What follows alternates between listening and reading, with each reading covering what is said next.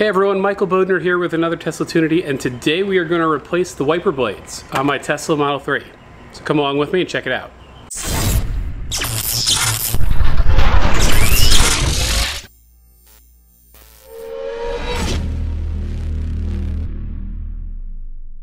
If you attempt to lift the wiper arm, you'll notice that due to the aerodynamic nature of the Model 3, it's actually tucked beneath the hood.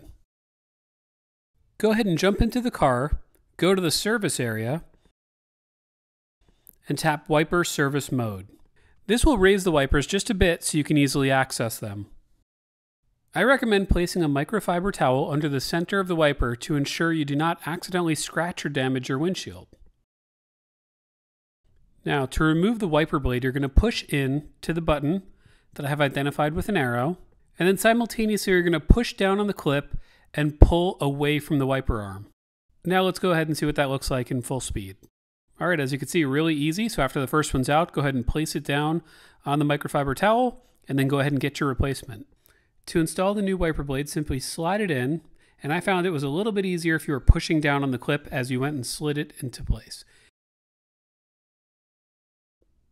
All right, now we're going to move over to the driver's side, and again, it's the same exact process. Push down on the button, push the clip, and pull it away from the wiper arm.